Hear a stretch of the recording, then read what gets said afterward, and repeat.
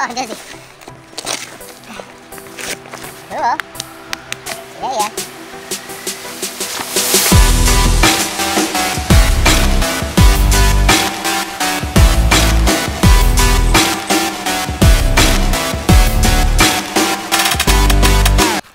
Oh baby, yeah.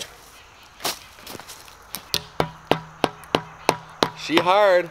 So it's been a few days. Now apparently you can leave the cardboard on, but like what's the point? It looks nasty. So I'm taking this bad boy off, at least down a little bit. I've already removed the cardboard on some of them, but I think it looks better. I figured the cardboard helps keep the moisture in for at least a couple days, and it's been on here for like 5 days. So let's take her down. Yee! Oh.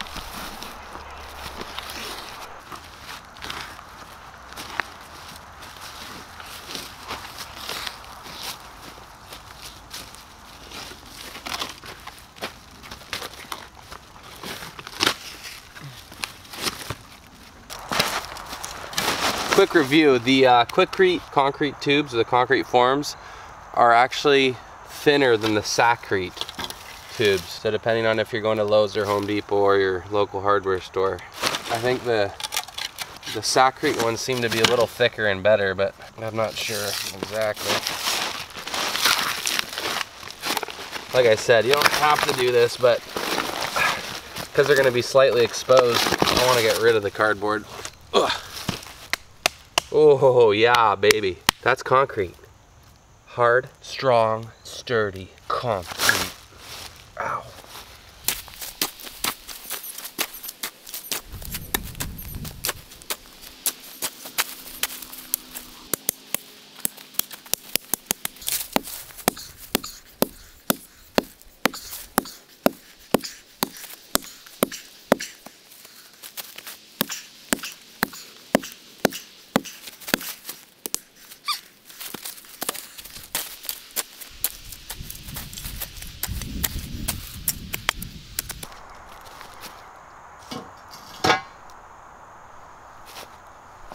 Wait. Oh, baby.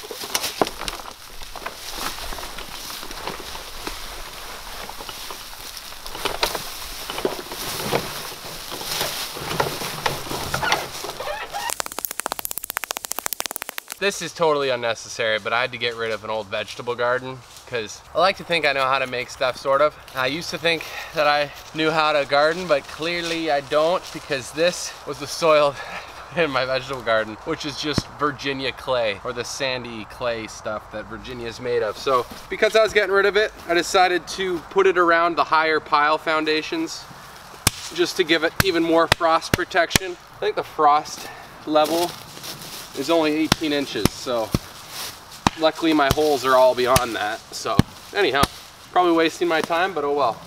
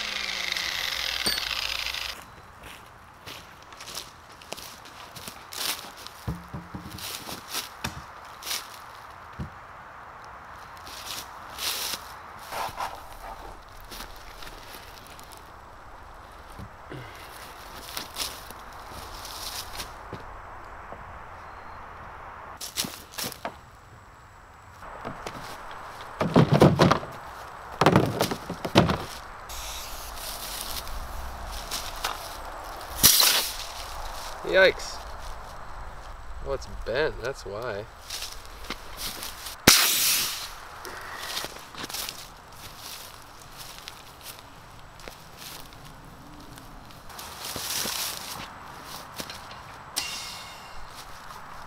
That's better.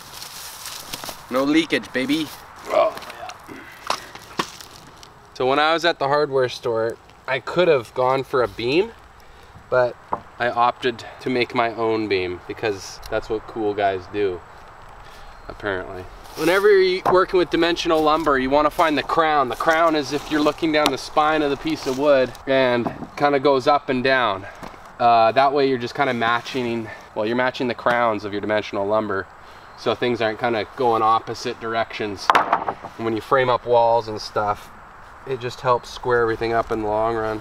You heard? So I'm gonna make a beam here. Glasses and hearing protection, because these nail guns shoot little bits of plastic off. Booyah!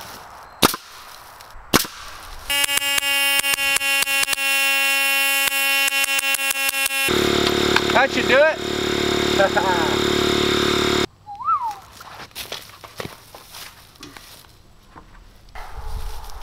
This one bows a bit, so I'm gonna have it like that, and it'll soak right up into it. That's the idea. Anyhow. So to make my 20-foot length, I'm doing 3 beams of 10 feet on each side, and then my 12 footers will span the entire width of the building. Yeah, baby. Yeah, yeah, baby. Woo. Pretty good. Pretty good. Bit of an optical illusion if it's level, because far piles are so much taller, but there's just ever so slightly a slope, ever so slightly a slope, every so slightly a slope, but that's level, which is great. Oopsies. And that's level. So hopefully we are in good shape.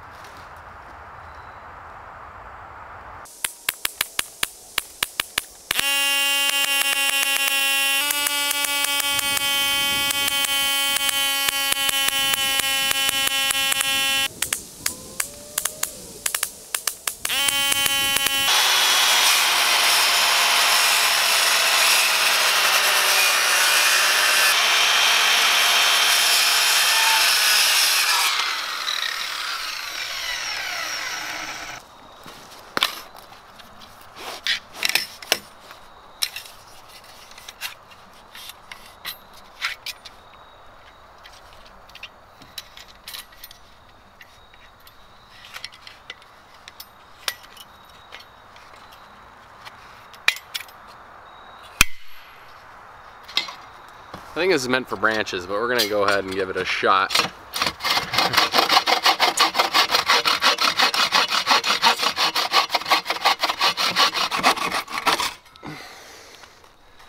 Bam! Hell yeah.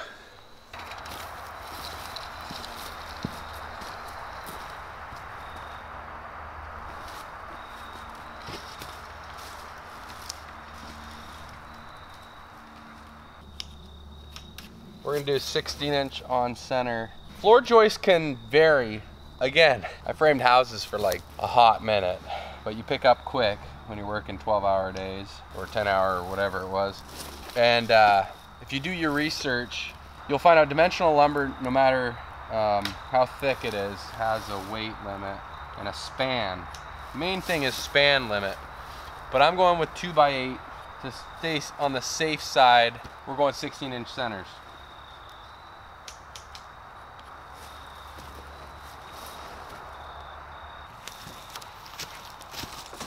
Make sure all your crowns are upwards. All right, that's enough for the day. After we lay all them out, start to figure that it's going to be square, we still have to put plates on the middle sections where the 2x8 by 10 footers meet in the middle to create the one solid beam. So we're gonna have to put plates on those, and then we're gonna put all the floor joists on the 12 footers, square it up, because with a sledgehammer you'll still be able to knock it around a bit, and then we're gonna put bracket mounting directly into the concrete. I mean, I honestly don't know how necessary that is, considering this thing's gonna be heavy enough, but that way if it does get bumped into, it will stay square. All right, another day, another dollar.